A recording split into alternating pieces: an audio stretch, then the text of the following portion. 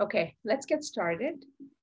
Welcome to the Canadian Immigrant web conference series in partnership with ACCES Employment and sponsored by CARE Center for Internationally Educated Nursing Professionals and Public Mobile. We're thrilled to have you all joining us for this industry-specific web conference for internationally educated nursing and medical professionals. So this is being recorded and will be posted on our website to watch for those who cannot attend in person. So I'm Ramya Ramnathan, I'm the editor of Canadian Immigrant, and I'm joined by my colleagues, Laura Jackman and Ricky Bajaj. So this three-part web conference series today will feature speakers from CARE, the Center for Internationally Educated Nurses, ACCES Employment, and Windmill Microlending. And thank you to our sponsors who support Canadian Immigrant and allow us to run these free events and webinars for newcomers across the country. So to get started, we would like to show a short video from one of our sponsors, Public Mobile. So here it goes. Matt and Meghan felt stuck with their phone company, but since switching to Public Mobile, where there's no commitments, no contracts, and no hidden fees, they're free to feel the love again. Great, so thank you to Public Mobile. So let's get started with the program. Our first speakers are from CARE, the Center for Internationally Educated Nurses. And we have Ruth Lee and Meghan Wankel. So Ruth is the Executive Director of CARE and the Associate Clinical Professor at the School of Nursing at McMaster University.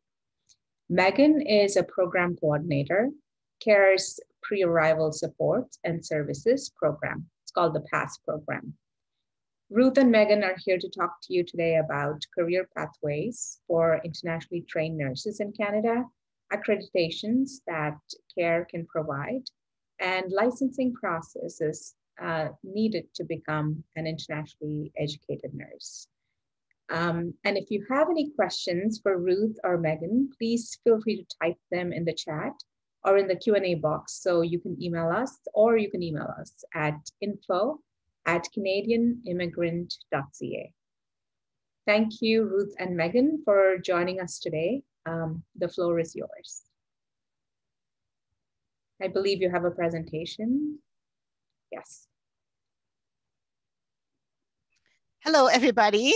My name is Ruth Lee, and I'm very privileged to be here today with you, together with my colleague, Meghan Wankel.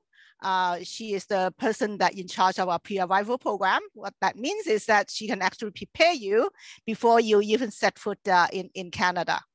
So based on the intro, probably looking at my bio, you know that I am a seasoned nurse. I wouldn't call myself an old nurse because I'm pretty young at heart. I've been a nurse in Canada for over 30 years, basically almost in all the roles that along the journey of nursing. So I hope that I can share some of my experience with you. And also I'm very passionate at supporting nurses coming from all over the world that we are so privileged to have, because they bring all their experience, cultural perspective, and to strengthen the nursing profession in this country. My colleague Meghan will be advancing the PowerPoint for us. So I hope that we are not too fast with you, but as the earlier person mentioned, that you can contact us anytime that you think that you have any questions. Okay, so today we're going to briefly go over the fact that Canada needs nurses, and particularly internationally educated nurses. As I mentioned, they bring different perspective to the care in Canada. So I'm going to provide you with a quick environmental scan to lay the land, to see what's going on here, and also the challenges and opportunities of integrating into the Canadian healthcare system, a bit about care center for internationally educated nurses, how we can help you through our program in Ontario. We call it the STARS program, which we elaborate, and also Meghan will focus more on the PR Vital, how she and her program can support you.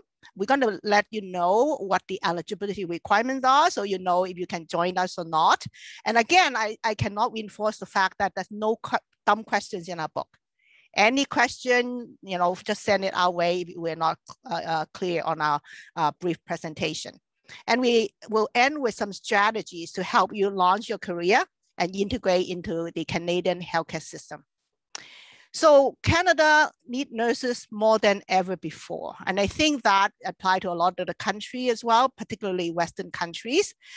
So when you look at the statistics from Statistics Canada, which is the official statistics source, we know that there's all kinds of rumors or whatever out there, but if you go to the proper source, you will get the correct information. So Statistics Canada, hot off the press, tell us that our population, the Canadian population, are increasingly diverse. And actually right now, 1 in 5 Canadians are foreign born. And by 2031, 28% of Canadians will be foreign born. So you can see that we are a pretty young country with a lot of the talents coming to this country, which we really treasure and appreciate. When you look at the statistic I provide here, it's from the Canadian Nurses Association.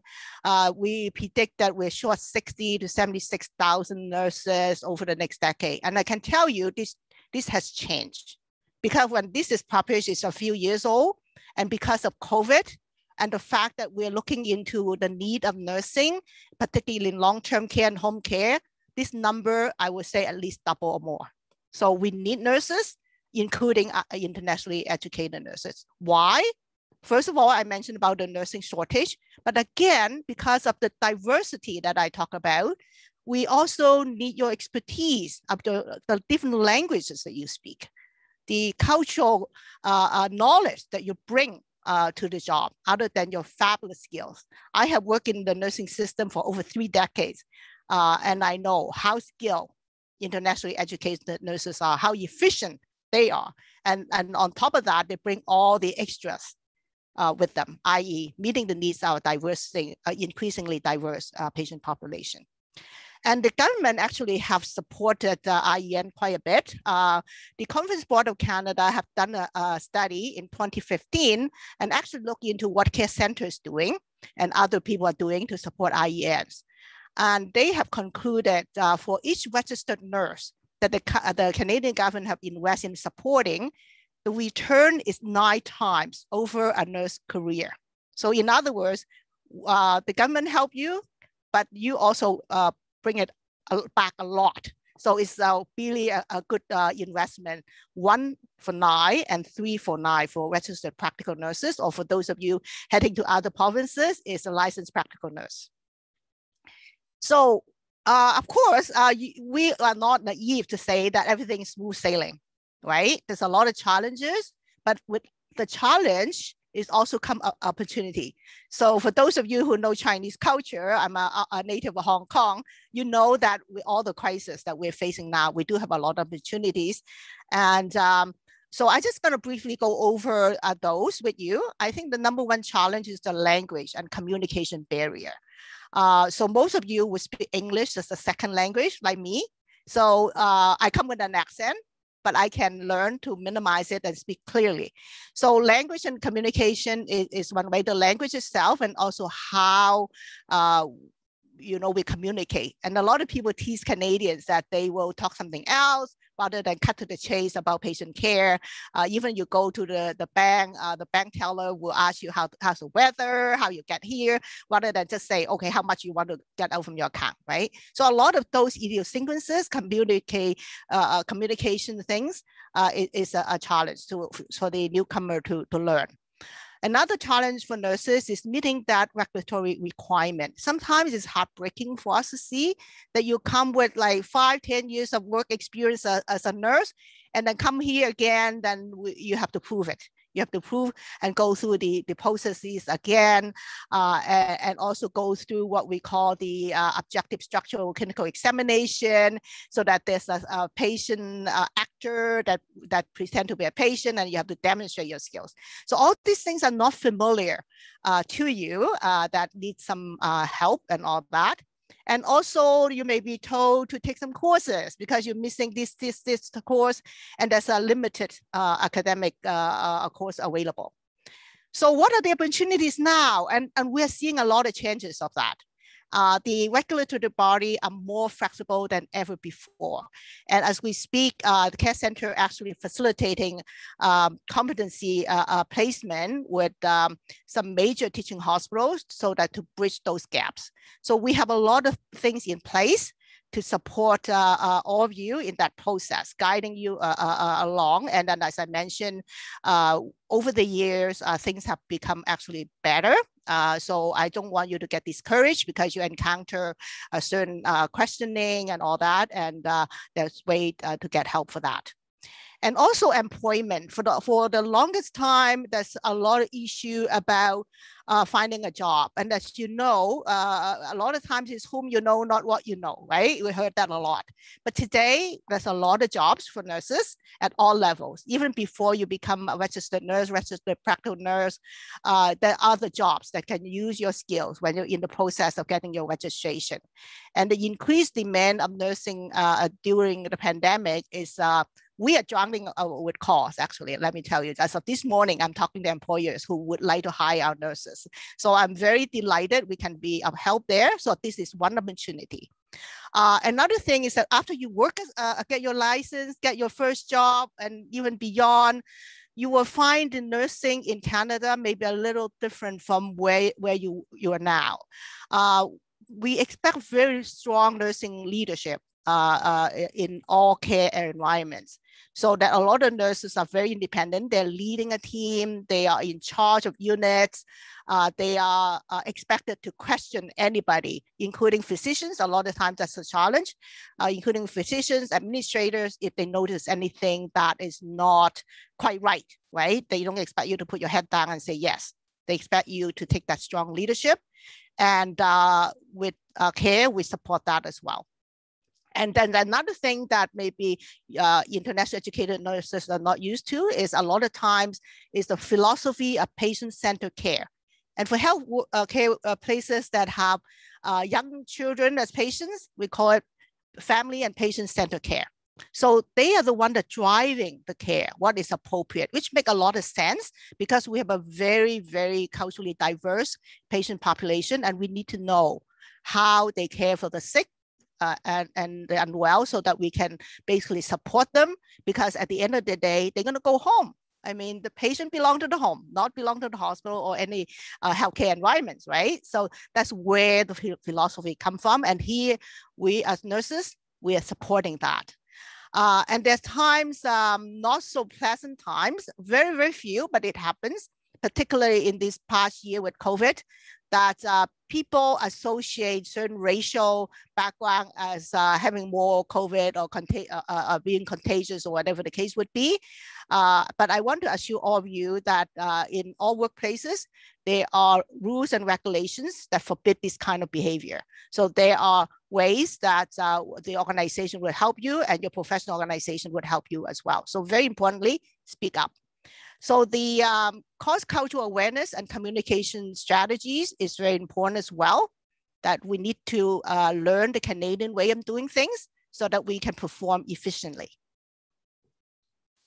So what Care Center is about and what we do. So Care Center actually celebrating our 20th anniversary this year. So every month we have a webinar, and actually this week, the 16th, next week, the 16th, we'll have one as well. So happy to send that link to a Canadian immigrant to share with all of you as well, so you can join in. So we actually are formed at the time of a nursing shortage crisis 20 years ago. And just so you, things kind of come around again. So at that time, we are crying for nurses, just like we are now.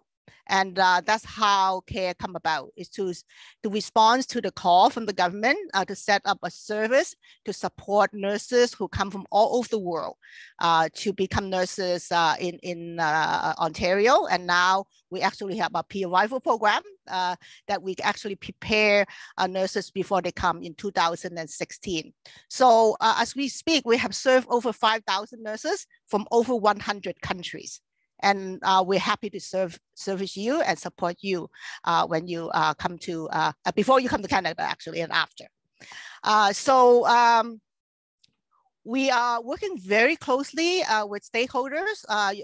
We know that Cameron is coming next to us. We work with them as well. So we have a lot of employment, settlement, regulatory, academic, and professional organizations that we work very closely with.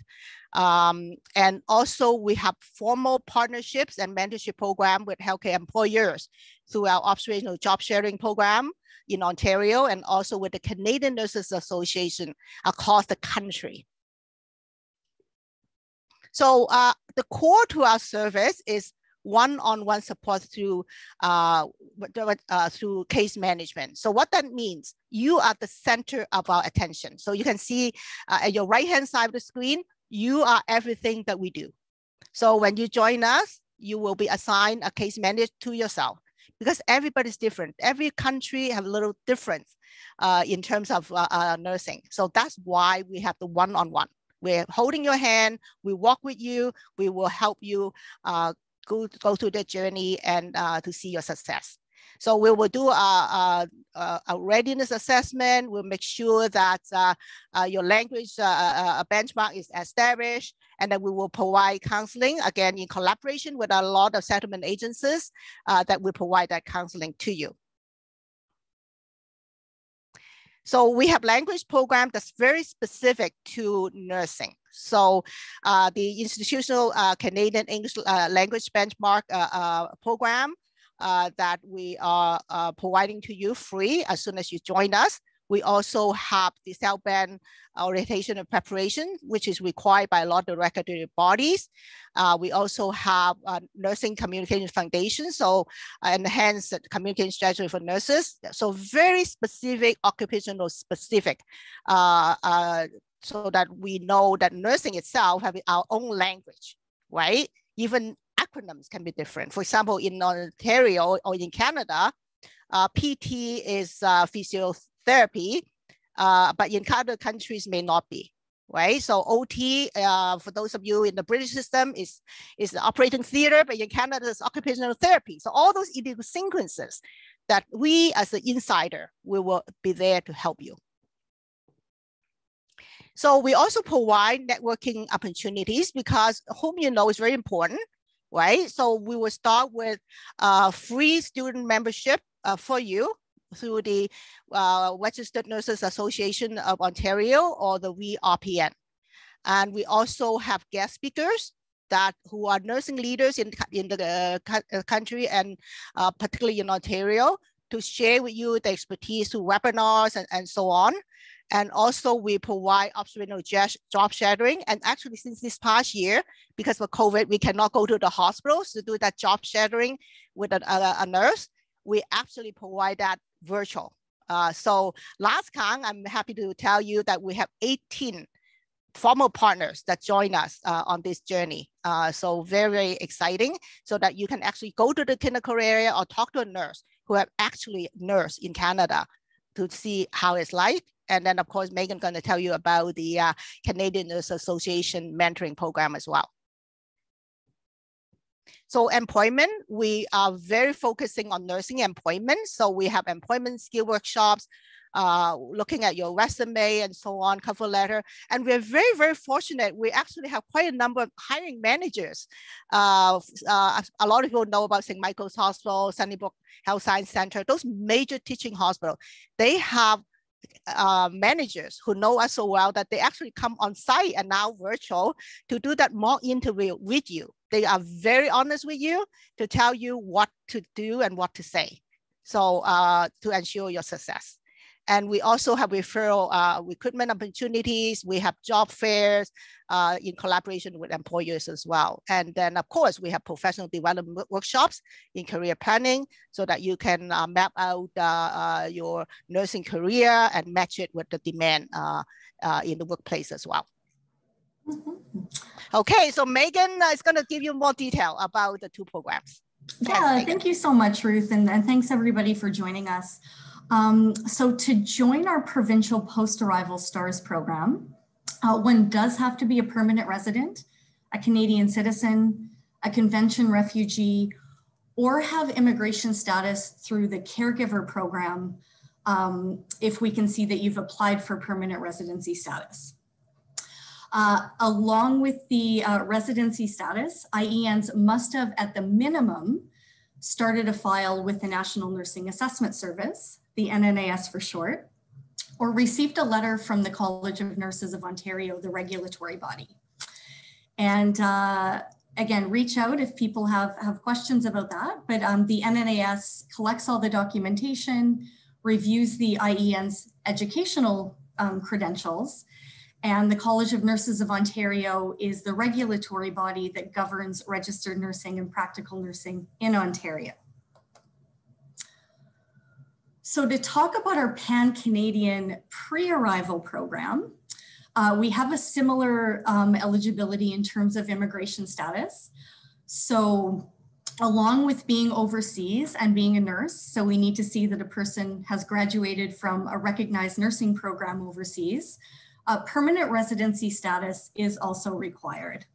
And we offer a wide array of supports and services designed to shorten the time that internationally educated nurses spend from arrival in Canada onto professional registration and employment.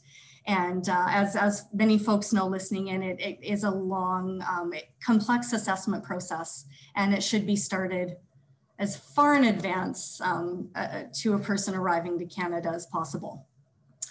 So this is just to give you an idea of a list of the documentation that can be accepted at intake to show that a person is eligible for PASS.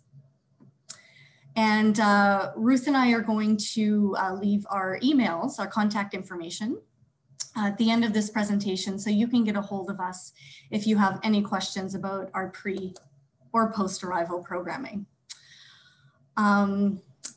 Due to the length and complexity of the assessment, as I've mentioned, participants are encouraged to join PASS as far in advance before they get to Canada as possible. And depending on arrival dates, services can be tailored to make sure that people have the most crucial information before they arrive. We're one of 16 pre-arrival programs. Our colleague Cameron's going to be speaking next. And we're the only pre-arrival program that's hyper-focused and specialized on one occupation. So we are the only program specifically for nurses. Ruth highlighted our case management tool that's at the heart of everything Care Center does. It's the same tool utilized in PASS. So participants do receive as much individualized, targeted, tailored guidance as they need, depending on their circumstances, their assessment pathways and goals in Canada. We largely do our case management over Zoom and GoToMeeting. We have around 110 hours of programming. We do the same live webinars monthly. However, we do have pre-recorded options for those whose schedules preclude them from attending live, and there can be challenges dealing with so many different time zones. We have, information on the credentialing assessment process, nursing in Canada, regulations, scope of practice, Canadian labor market demographics, professional writing skills. We also do offer 2 online nursing specific communication courses, Nursing Communication Foundations and Enhanced Nursing Communication Skills.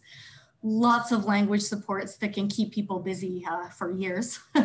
Learning a language is a multi-stage process. And Ruth alluded to this earlier, but we offer mentorship connections pre-arrival across Canada to mentors who've been recruited through the Canadian Nurses Association. And we have a wonderful group of mentors that are available time permitting for people who've participated in the other components of PASS. They can access an individual connection, but our wonderful mentors also sit in on most of our group webinars as well to offer their guest expertise and opinions that way. So I know we're coming up on time.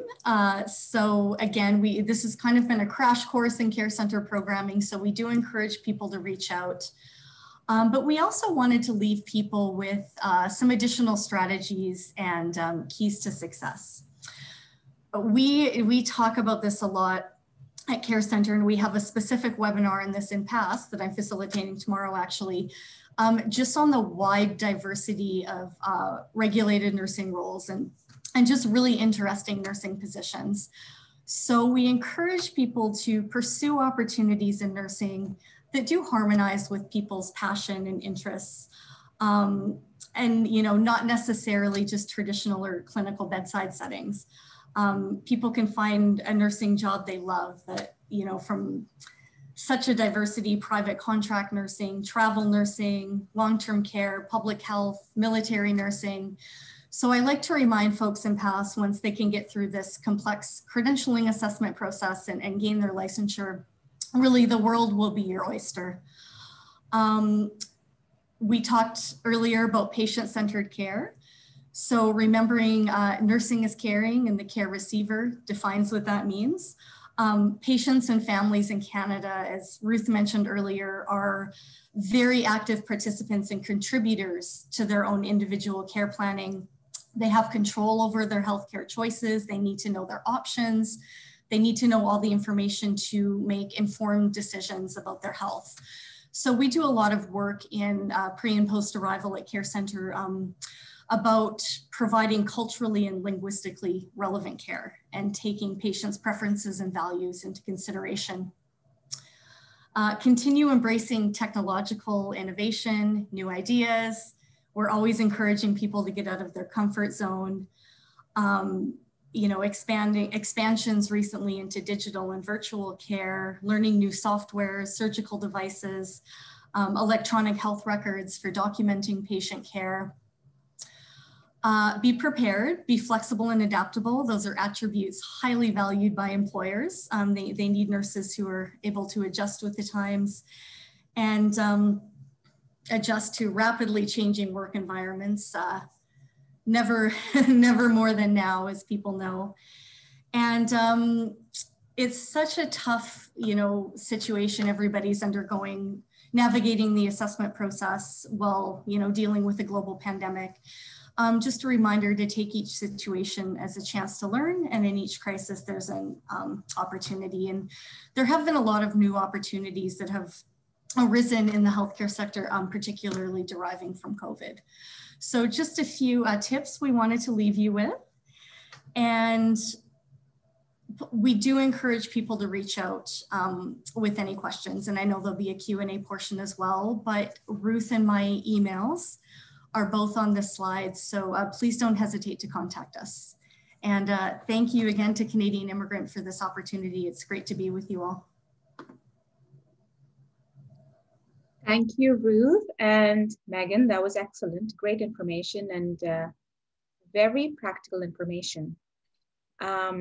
Also, I like what you said about the world being your oyster. That's fabulous. So let's all kick everything off with a positive mindset. So we have a number of questions come in. I'm going to just ask you this first question. You've talked about it a lot, actually. I'm a nurse from India, and my immigration was delayed due to COVID.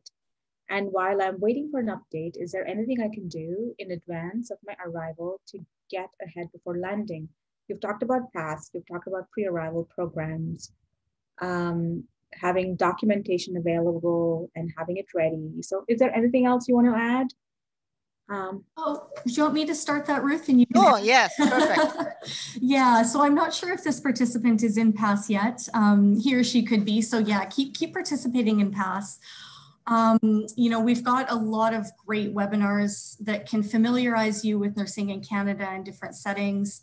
lots of guest webinars that aren't included on our regular roster. So yeah, there's lots people can do, continue working on their language skills and their nursing communication skills.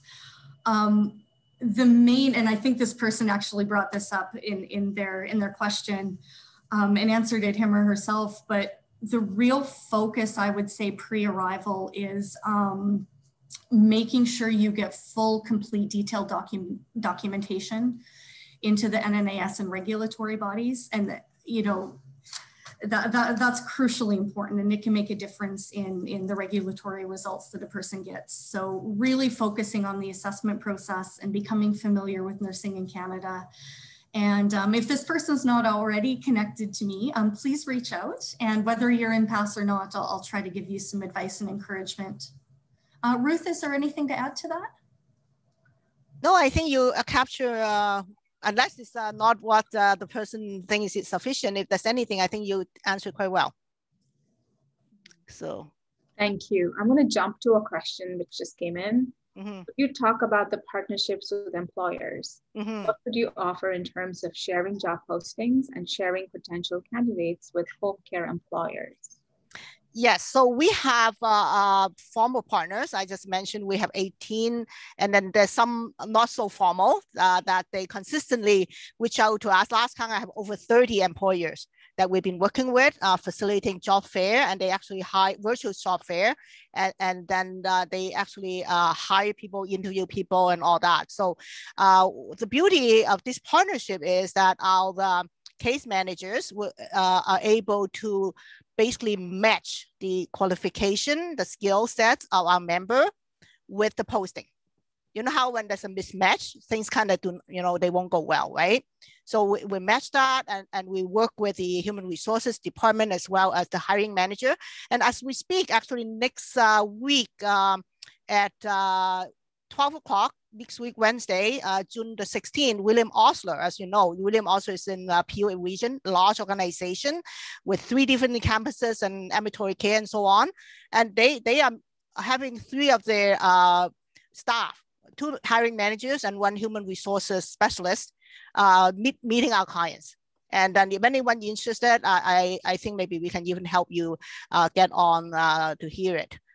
So this is just one example. So we work very closely with them. So they will send us the job postings, we'll match them. We also have permission to link their career page to our website.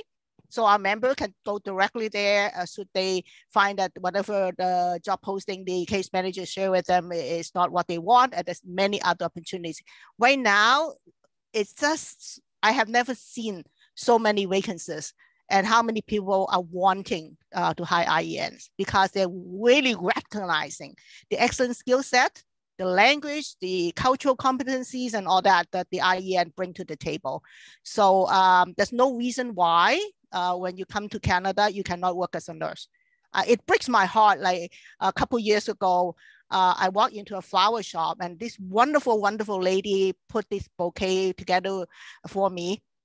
And I was saying, you are so friendly and attentive, and this beautiful smile on your face. You should become a nurse.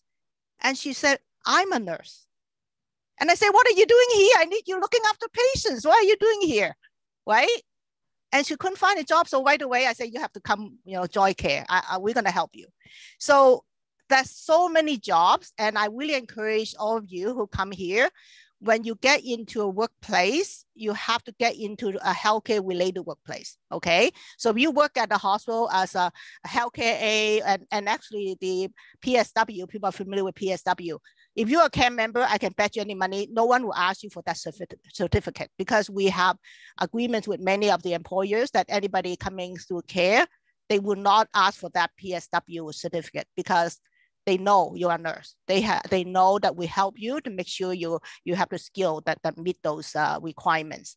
So there's so many jobs. So a lot of the folks that work as healthcare aides, it's just different title, or PSW in the community or home, and some work as research assistants, right? That do a lot of clinical trials and all that. You don't need a nursing registration for that. So there's a many related jobs that you can do to get your nursing registration and beyond. And another thing I really like to remind the audience that a lot of you come to Canada not as a new nurse, right? Many of you actually been in leadership roles, like you've been a manager or a head nurse in some countries.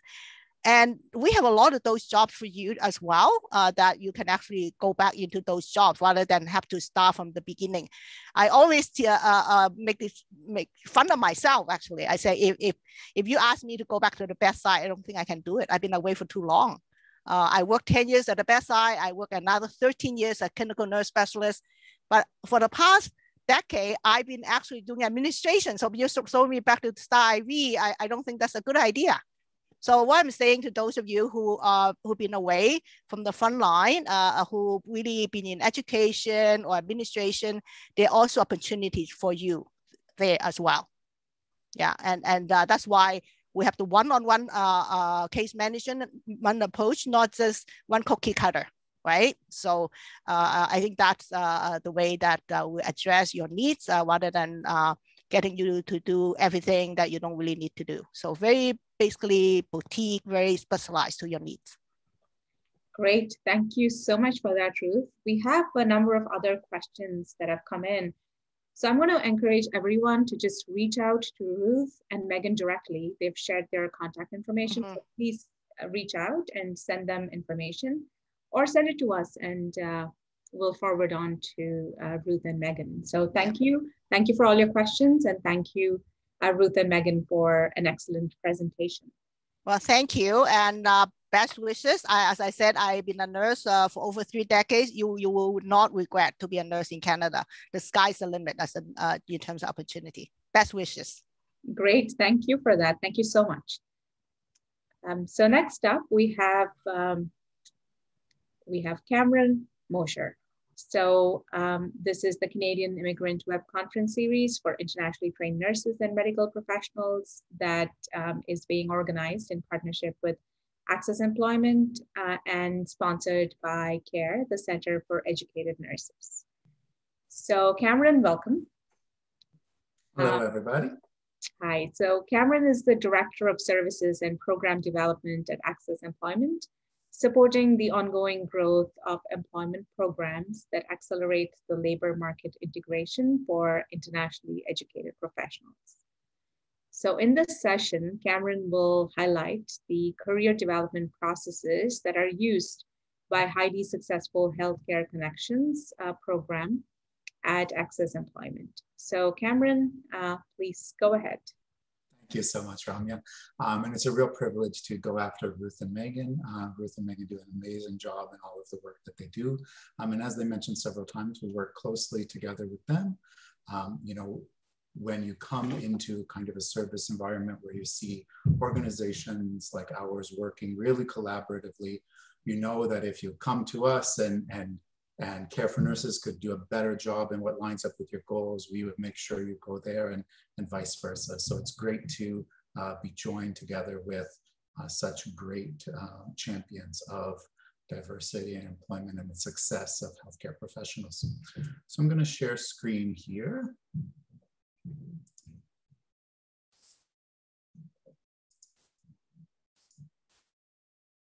Okay.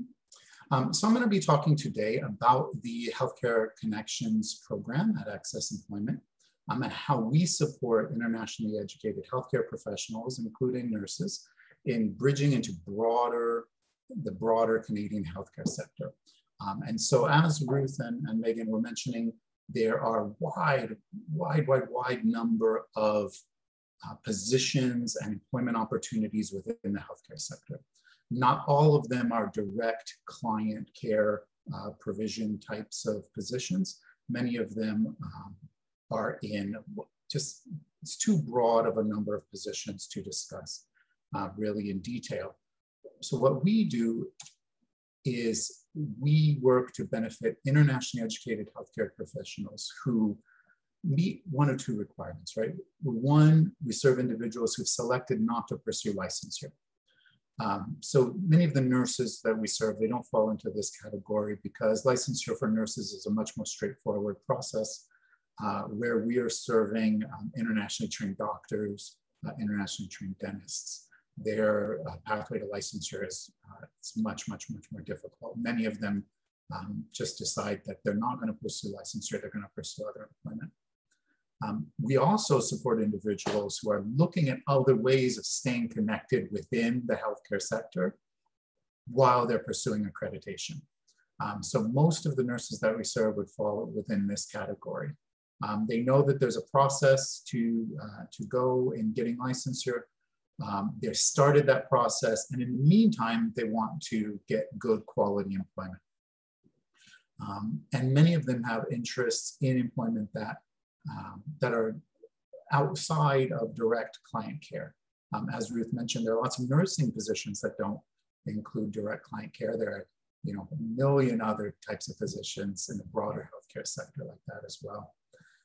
So everything that we do is built around those types of, i.e., internationally educated healthcare professionals who possess healthcare expertise that they want to transfer into an alternative career option. A little bit about the history of this program and our philosophy behind it. We started off with the concept of meeting internationally educated healthcare professionals where they're at. Right, so we know that the process of securing licensure is long and complex. We know that for many individuals, it's a difficult transition to make into non-regulated professions. And so we really work very hard on meeting you where you're at when you come to us.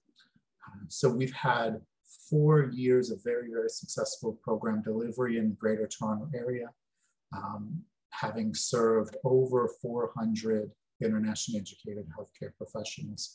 And with each person that we serve, we recognize that taking a position outside of that licensed healthcare position that they were used to working within is difficult. It's a compromise, right? For almost everybody, your first choice as an internationally educated nurse is going to go into be working as an internationally educated nurse.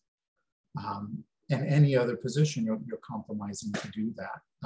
However, that doesn't mean that when you're making that decision, that we just kind of try to take up anything that's available, right? We should still be aiming to find employment that uses as much of our skills and experiences as possible, that brings as much value to ourselves and our employers and our communities as we possibly can.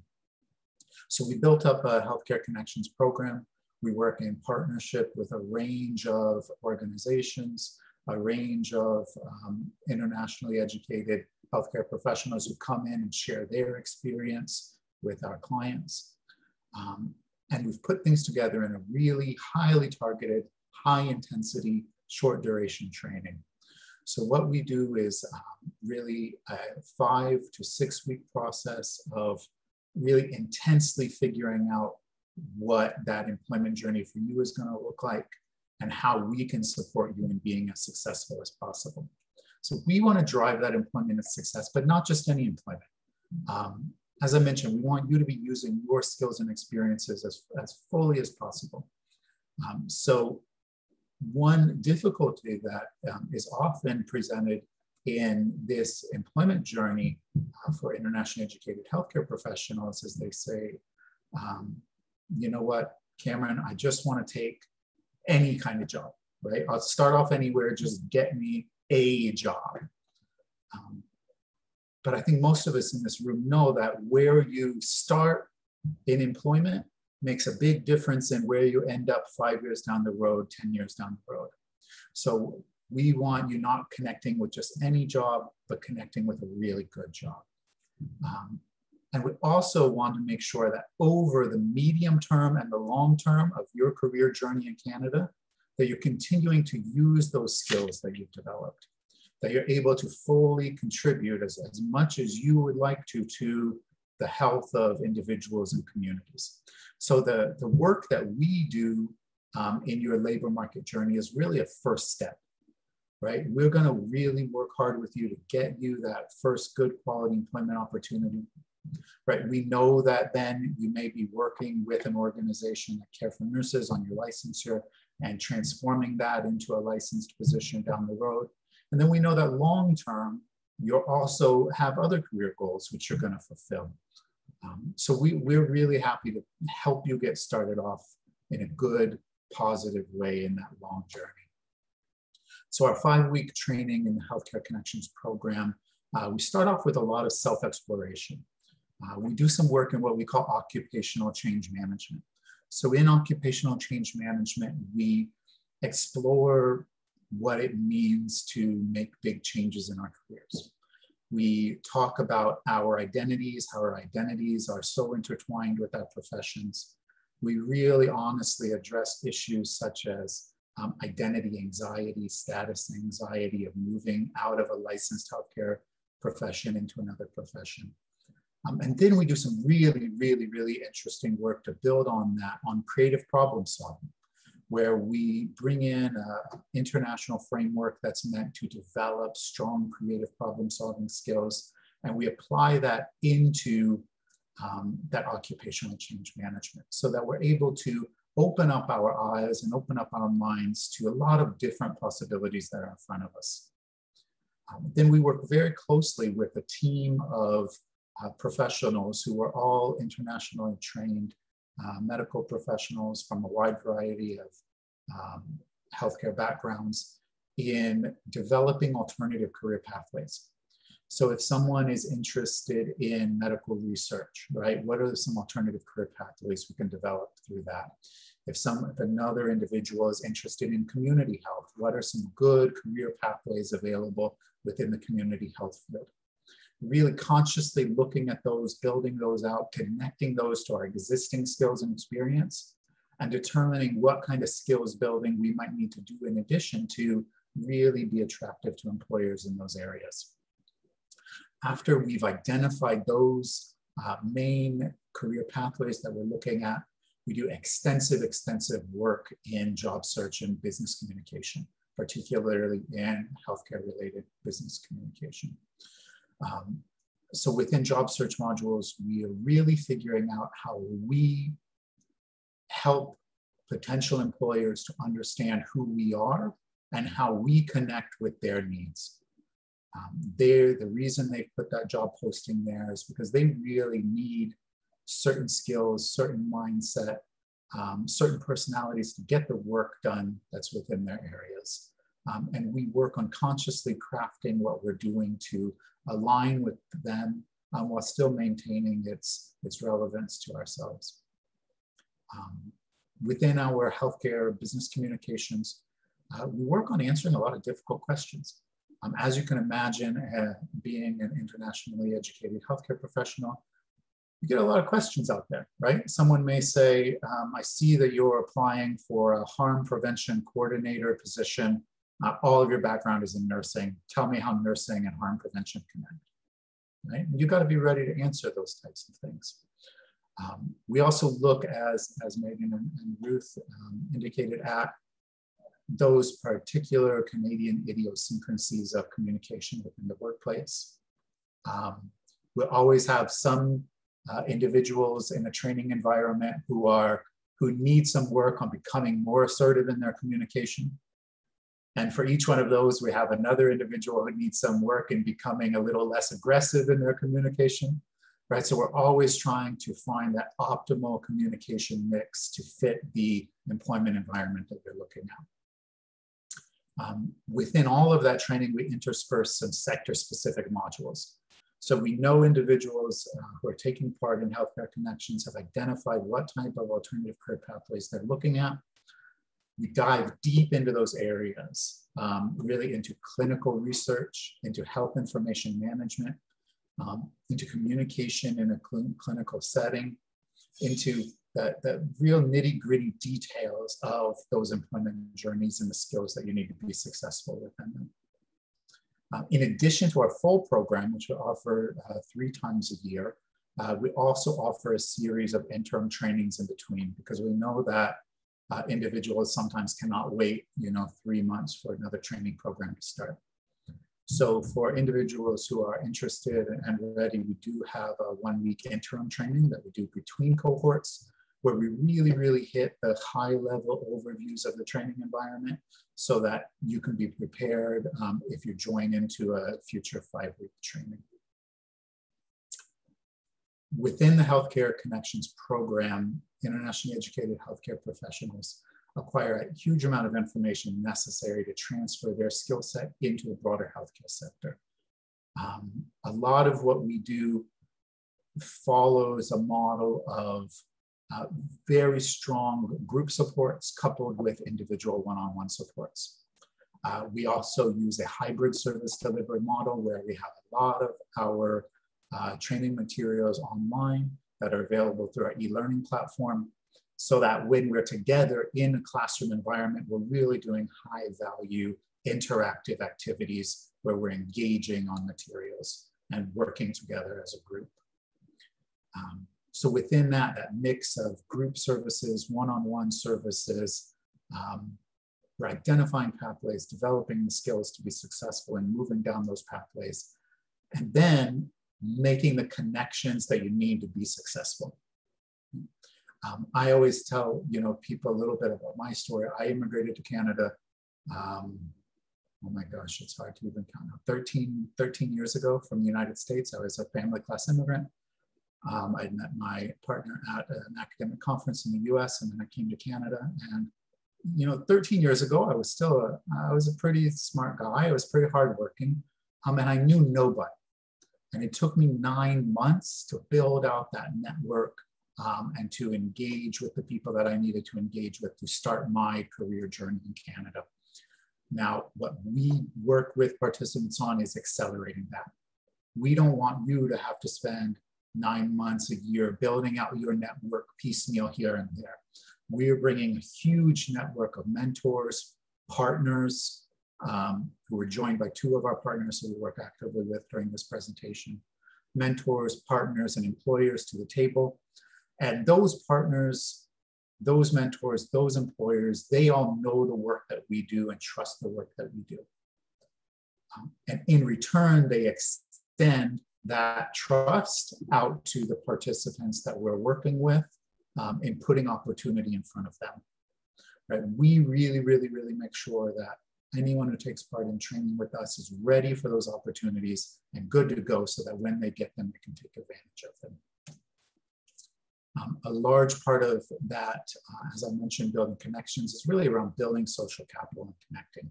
So a lot of the mentors and guest speakers that we have in our program are listed here. They include Mount Sinai, Apotex, TELUS Health, a series of community health centers, which we find have really strong employment openings for internationally educated nurses, as well as research institutions, some direct service providing organizations. We work closely with these organizations, and we've had around 200 other organizations hire individuals out of Healthcare Connections. And what they do is they really bring that expertise and that knowledge into the classroom. I would never come in and pretend that I know everything about the healthcare environment. And you don't want to hear that from me, even if I did. If you want to know about pharmaceuticals and what's happening in pharmaceuticals, you should hear that from someone like Apotex. And if you want to hear about a research organization that conducts research, maybe we should be out there talking to LMC Manor Research. And if you want to know about community health, you should really be hearing about that from a community health provider. So we want you to get that information firsthand from mentors, employers, and partners who have it. We can focus on supporting you in your employment journey. We've done a couple really interesting pilots and programs that I thought I'd mention as well during COVID, during the last year. We recently took part in a very interesting pilot with Sun Life Financial. They provide short-term disability as well as other insurance and financial products. And one thing that they looked at doing within this pilot with us was hiring internationally educated healthcare professionals from one neighborhood in the Toronto area into disability case adjudicator and disability case management positions. So it's a really interesting career pathway, and working in disability insurance for internationally educated healthcare professionals. And in that pilot, we were able to support 7 out of the 19 participants in gaining direct employment with Sun Life. 12 of those we continue to support. I believe out of those 12, since we ran this program, I believe 6 of those have been supported in securing employment at other organizations. Within our broader Healthcare Connections program, we have a success rate of 88%. So that's participants who have moved directly into employment in the broader healthcare sector, and a small number of those who've moved into further training. We have pretty high demand for it, so we really encourage individuals who are interested in this training to come forward early so that we can support you. For every 3 individuals who are interested, we only have 2 seats within the program. We've supported, as I mentioned, 117 just since January 2020. So in the last year during COVID, as Ruth and Meghan were mentioning, there's been an explosion of need for healthcare professionals, not just in direct healthcare provision, but in community health, in public health, in vaccination support, in a wide variety of roles that are connected to communities' responses to COVID. And we are very, very happy in this last year to have supported so many individuals in making that. And we were initially created to create opportunity because we pictured a lot of retirements going on in healthcare. And so Healthcare Connections was created to respond to that opportunity. And we've had the opportunity since then to respond to other crises, such as COVID. Really, really encourage you to think about that wide variety of other employment opportunities that are available to you as an internationally educated nurse. As an example of some of the employment opportunities that our graduates have taken up, you can see here that we've supported people in moving into clinical research, infection control, vaccination support, contact tracing, medical quality assurance, lab technicians, clinical coordinators, research assistants, all areas where someone with nursing background, and particularly individuals, with a nursing background who've had a varied experience within nursing, can contribute to the success of organizations and the health of individuals in a different number of ways. So I'd be more than happy, for you to come talk with us. We have some time now to answer questions. I'm going to put up a quick link here to where you can engage with us at, and I know that'll be available to you later on in the replays of this. That link has what we call a virtual attendant. So there's somebody there who you can talk to who can guide you through some of the basics of getting in contact with us, finding out when programming is available, and connecting you with individuals who can support you, whether it's through the Healthcare Connections program at ACCES, whether it's through us making a referral to another organization, or through any of the number of other programs that are offered at ACCES Employment. I'd also like to take this opportunity to thank all of our funders at ACCES. We are very grateful to have a wide variety of government funding that supports us in providing free services for individuals who need support in reaching their employment goals. And that's the end of my presentation.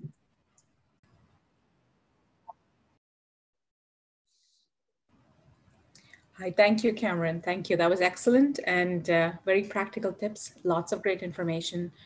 So if our participants weren't able to take down all the information, please be aware that this is being recorded. It will be available on our website and also on YouTube. So thank you for that. So question 1, while I'm working part-time as a personal support worker, I'm hoping to get a full-time job. I find it challenging to grow my contacts within my local community to find new jobs that are being posted. Is there a recommended networking site to use? I find LinkedIn to be limited for nursing. Yeah, I would say that LinkedIn is very, very big, obviously, right? So to be in a very, very large, broad, deep, and wide environment is a little more difficult. We focus on really making those connections directly, right? So If you are interested, please get into contact with us, get into contact with Care for Nurses. I think one of the reasons that we are able to be really successful in securing employment is through acting as that connector. Because you always want to overcome that, that first look, right? It's hard to get in and get that first conversation. And that's why we put a lot of effort into making that first connection, making that first conversation, and building from there, right? So I would really highly encourage you to engage with a service provider that specializes in services for internationally educated healthcare professionals, internationally educated nurses, because there's going to be a curated experience for you that has a very well-crafted mentor and connection network. Thank you. There's a very specific question. What about hiring phlebotomists? Oh, yeah, there's a ton of hiring on phlebotomists right now, right? So as I said, feel free to get in touch with us. We get regular requests to connect with phlebotomists. All of the major kind of contract testing sites such as Life Labs and others, I believe are still really, really actively hiring phlebotomists. I think one difficulty in being able to make those connections and figure out those employment opportunities is recognizing that the position is not always listed as phlebotomist, right? There's maybe a lot of positions open where they want somebody who can do phlebotomy, right? But they're not hiring someone just to do phlebotomy all day, and the name of the position is not phlebotomist. So, we could support you in figuring out what positions are there and how you can connect with those. Great, thank you so much. So this is being presented on our website. So everyone will have contact details for our presenters, and Cameron just shared a link to how you could get in touch. There's one question saying, how long do you take to respond? I guess that would depend, right? Yeah, if you email me on a Sunday afternoon, it might be a little while before I respond. But if you go to that link that we presented, what that link is going to do is point you to the right person to contact. It's going to tell you all the times that it will tell you all of the times that you can come in for an information session to learn more, right, about that. And yes, I can give you an email contact. Let me do that. Ramya, what would be the best place for me to put that email contact? Just here into the chat. Here into the chat. Yeah, or yeah, that would be the best way. Okay. So I'll put that in there. I'll give you the program manager for our Healthcare Connections program. And if you contact her via email, she'll be able to get back to you. Great. Thank you so much. Thank you so much, Cameron. Lots of great information. So we'll go to our final speaker for the day at the Canadian Immigrant Web Conference Series for internationally trained nursing and medical professionals, Ipek Tizol. Hi. Hi. So, sorry, I said your name wrong. Ipek. That's okay, no problem. Sorry, I paused for a second. Ipek. So Ipek is a community connector and a public policy and research professional and a partnership specialist for Eastern Canada at Windmill Microlending. She oversees the management of strategic partnerships with educational institutions, community organizations, and settlement agencies to increase awareness on windmill services available to newcomers in Canada. So if you have questions, please feel free to type them in the chat once again by clicking on the chat button and typing them on the right side or in the Q&A. You can also email us at info@canadianimmigrant.ca. So thank you for joining us. The floor is yours. Ipek, go ahead. Thank you, Canadian Immigrant. Thank you, Ramya, and thanks 70 of you who've remained on the line. We made it into the hour, and because this is a one-directional webinar, I really encourage you to get out of your seat, stretch your arms, stretch your legs, get yourself comfortable. My intent for my portion of my presentation is to really understand how windmill microlending fits into the relaunch of your career here in Canada as internationally trained nurses. I am going to start sharing my screen. So if you can confirm that you can see my slides, that would be really helpful. Yes, yes. Okay, great. Go ahead.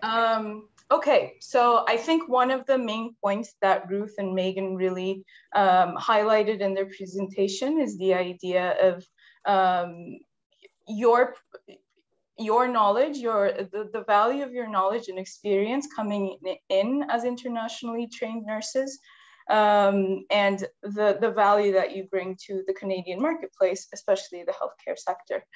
So while our tagline for Windmill is converting potential into prosperity, it's not to say that your prosperity and your potential is only available here in Canada. Windmill is here to bring forward the expertise and the knowledge that you already have and make sure that the labor market integration happens to you smoothly. So at the highest level, Windmill microlending provides up to $15,000 in loans to skilled immigrants and refugees to pay for Canadian licensing and training needed to restart.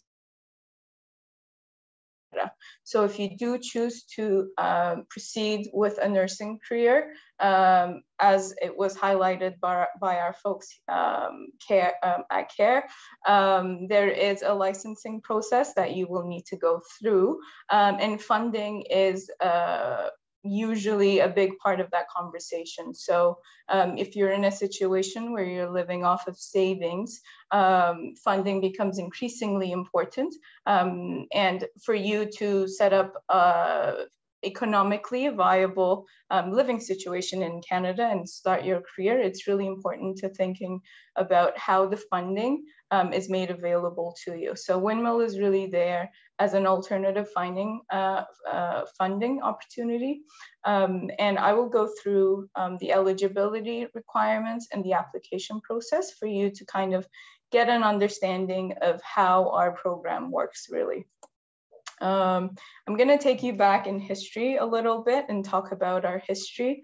So how we started as an organization was Dr. Maria Erickson, who was a Calgary-based clinical psychologist, became increasingly aware of the fact that some of the janitorial staff in the hospital that she was employed in, some of the volunteers, some of the aid staff, support workers, were actually internationally trained health professionals, and licensing was really an issue for them to overcome to start practicing the profession from their country of origin. So together with her friends, she started this program, at her dinner table, and she gave out 6 loans, and that was in 2004. Since then, we changed numbers. So a few of you who've been in the industry for quite a while might know us as Immigrant Access Fund. Right now, we are Windmill Microlending, and we have given out close to 45 million in loans and have supported over 6,000 skilled immigrants and refugees. So where we are at right now, we are available across Canada in every province and territory. We are a registered not-for-profit, so I really do want to highlight the fact that we are a registered charity that operates across Canada. And for transparency's sake, our funding comes from a mix of sources from government to private. We are funded by the federal government, the provinces of Quebec, Ontario, and Alberta, and a mix of private donors as well. So at this point in the presentation, you might be asking yourself, well, couldn't I just go to a bank to get the loan to proceed with the education portion of my licensing process? You could. But typically what we know from being in this space is the fact that financial institutions work with applicants who have Canadian credit history. If you're a newcomer to Canada, you might have you might not have a credit history, and Windmill is actually a way for you to build your credit history. The banks are going to also request proof of stable employment and income, and there's usually a bracket of income that you need to be able to demonstrate. If you're in a situation where you're unemployed or underemployed, you might unfortunately not meet that criteria. And usually you're required to show assets in Canada and have a co-signer in place for you to secure a loan. If you check all of these listings and the bank deems you, if you're able to apply for a loan, unfortunately, the interest rates are usually higher than other bank customers. So at Windmill, we're able to work with you if you have no credit history in Canada. We recognize that you might be in a situation where you're unemployed or underemployed. Like I said, you might be in a situation where you're living off of savings and credit, lines of credit. You might not have assets, and you might not have the networking in place for you to bring in a co-signer. So those would not be a discouragement for you to explore a loan opportunity with Windmill. So I know that some of you have asked pre-arrival questions.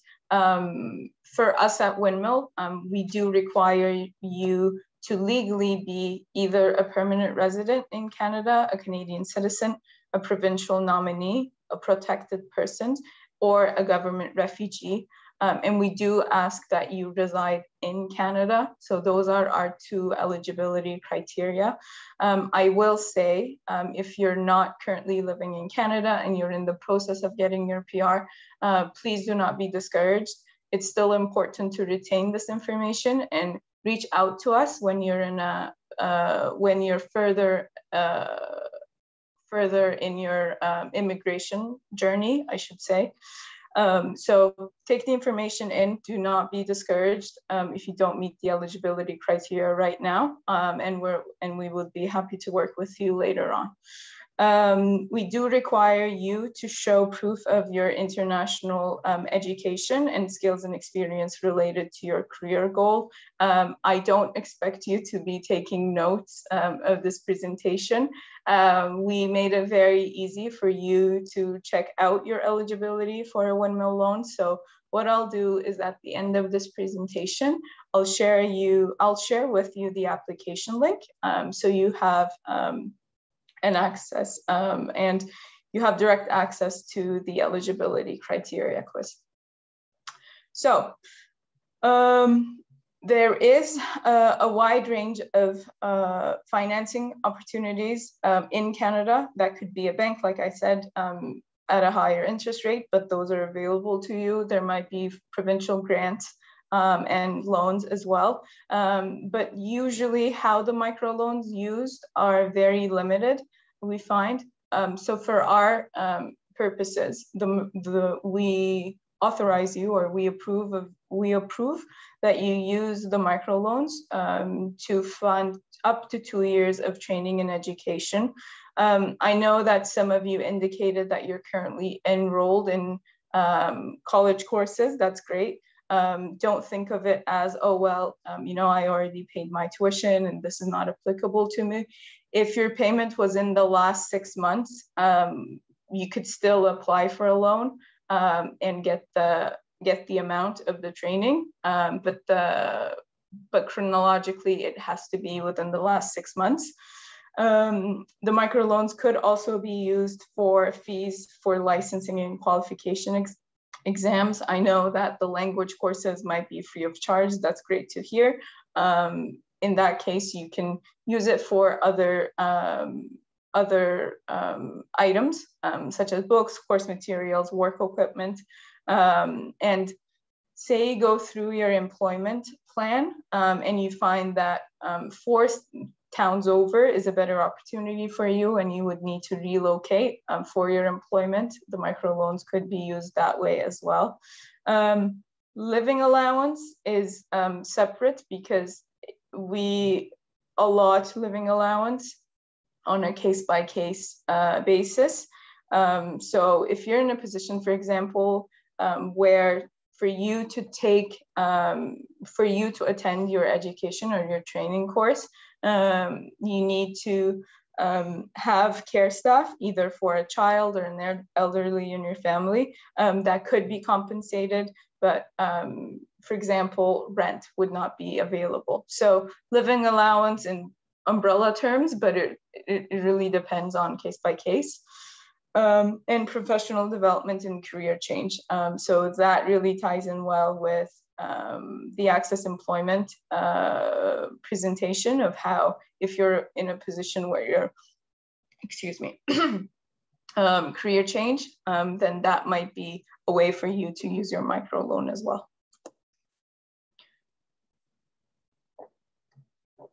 Okay, so I'm gonna get a bit technical here.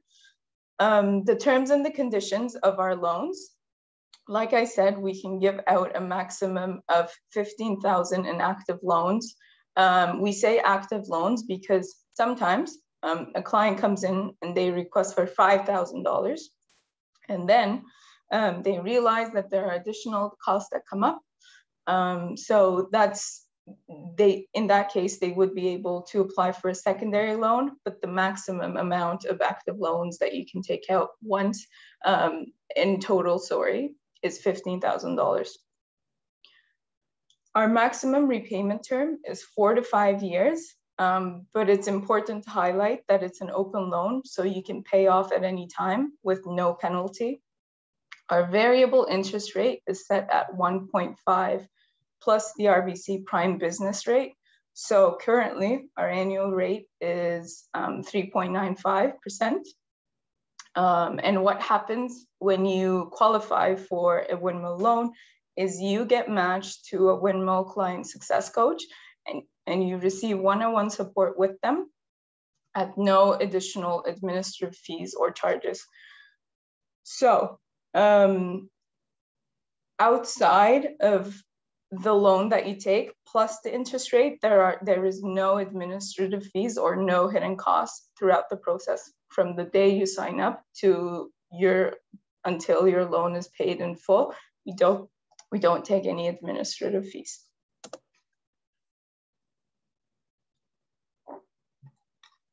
Okay, so I'm just gonna move my cursor. Okay. So what does the application process look like? So like I said, I will share the eligibility quiz link. What happens is you apply, you take the quiz, you're eligible. Our intake team gets in touch with you. They request further documentation. Then there is an assessment view that happens with a windmill coach where you come up with a learning plan and a budget. And then within 15 business days of you submitting your documentation, the amount is dispersed into your bank account.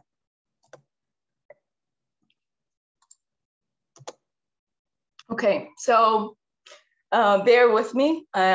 This is my favorite slide of the entire presentation because this really speaks to the road to success.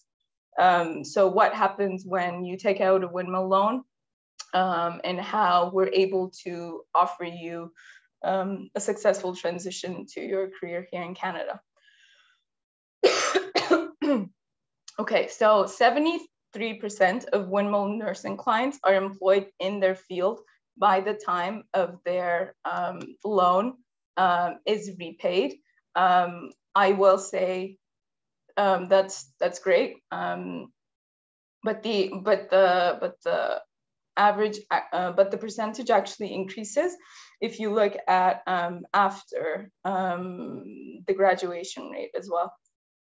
We typically see an average income increase of 2.1x with windmill graduates, and to date we have supported 718 numbers of applications approved for newcomers in the field of nursing. And just to bring it home, I think it's really important to talk about statistics, but I really like highlighting individual success stories. And like I said, we have over 700 applications that we've approved. But I really wanted to highlight Chumti's success story because she's actually a past care and Windmill client.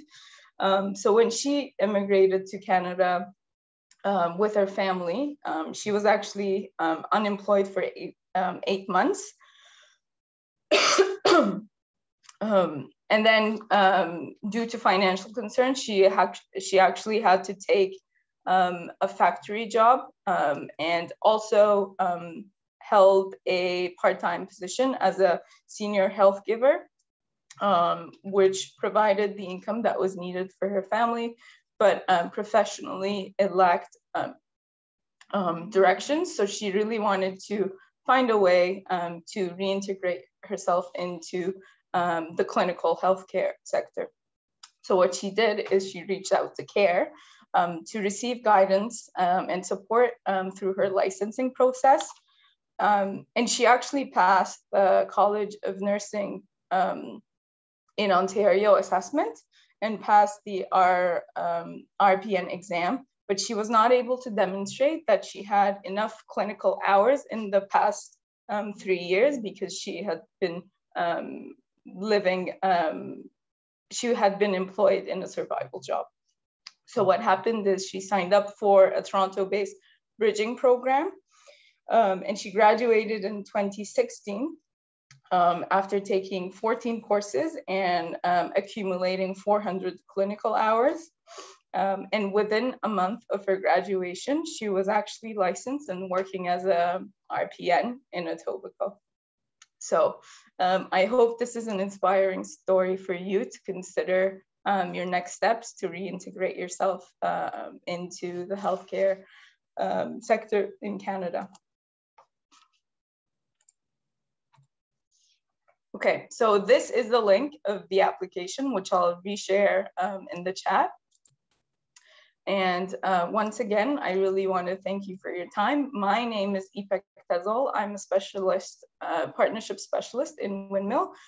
If you have, excuse me, if you have specific questions about the application process, I encourage you to reach out to the intake team directly. So I'll stop sharing my screen. And then answer any questions that you have. And once again, thank you all for joining us, and Canadian Immigrant for having me. Thank you so much, Ipek, for that, and for sharing all those statistics as well, and the success story. That was very inspiring. So our first question is, do you have a YouTube channel where we can watch your webinars for information? Yes, we do have a YouTube channel, but I think our success stories are usually written. So if you go on the Windmill website and look under success stories, those are going to highlight all of the processes. Also, the application link that you'll have, it's really going to share all of the details about what an application process looks like for you. Thank you. Thank you. And you said 73% are employed by the time they finish. Do you have a lot of people defaulting on the loan? So this is a very good question. Our repayment term is actually 98%, which is really great. But that also means 2% of the loans do default. Due to COVID, we found that we had to be more flexible with the repayment terms. So like I said, when you get assigned to a career success coach, they are in constant communication with you. So if you're in a position, for example, where the examination was delayed, so you're not able to start practicing your profession, and that's not only for nurses, that's with all of the clients that we work with. That was a time where we needed to reconsider the repayment terms for the loans to be not defaulted. So to answer your to answer the question more directly, there are instances where unfortunately, yes, the loans default, but those are further in between. So the other question is, did you still continue providing loans during COVID? Yes, actually. So the 98% is actually 1% higher than the repayment term that we had pre-COVID. So that's actually, that number is actually with COVID. We actually increased our approved loan numbers by 200 also last year. So COVID did not stop us, no. That is great. And are you providing information virtually? Having meetings virtually? So all of our services are available to you wherever you are in Canada. Even if we don't have a physical office in your province or territory, we can still, you would just get assigned to a coach and we would work virtually with you. Okay. And so this is anyone across the country can reach out to you and get information, right? Exactly. No, okay. No physical limitations. Great. No geographical limitations, I should say. Great. So we also have a guide on our website where Windmill provides a lot of information about, it's called the Skilled Immigrant Guide. So I encourage everyone to go on canadianimmigrant.ca and find all that information on our website. So if you have any questions that we did not get to, please email us at info@canadianimmigrant.ca or reach out directly to our speakers for the day. So those are all the questions that have come in, and we will wrap up the session now. So thank you so much, Ipek, and thank you all of you for attending the first in web conference series in partnership with ACCESS Employment, which is sponsored by CARE, a Center for International Nurses, and Public Mobile. So special thanks to our speakers, Ruth, Meghan, Cameron, and Ipek, for joining us today and sharing your skills and expertise with everyone. So once again, this web conference will be posted on our website for you to rewatch if you did not, or if you want to share it with your friends or colleagues. And once again, if you have information, email us at info@canadianimmigrant.ca. So thank you to everyone who tuned in, and good luck and have a good day.